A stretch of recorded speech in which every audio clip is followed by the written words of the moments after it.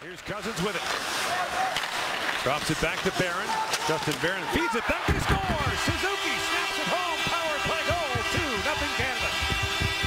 I love that play. I love the way that Ryan Suzuki gets that puck as he's moving towards the net, because the defender now is trying to look, where is he? It's not a static power play. It's not stationary. Barron gets it to him right on the move. Justin Barron feeds it across to Suzuki. Drops it back. Cousins shoots, scores! Oh, he can shoot too.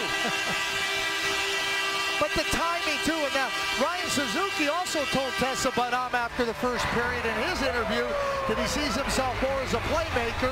There's a real good example of Ryan. Now back at the point, it's held by Sasha Hubert. That's gloved ahead. Here comes Canada with a chance short-handed. Kirby Dach walking in. Dach feeds it back across. The Dach scores! A give and go with Ryan Suzuki. And a short-handed goal makes it 9-0. It was fascinating to watch Kirby Dach and Ryan Suzuki on this 2-on-0, trying to make a decision. I couldn't figure out who was going to score. They're both really good players.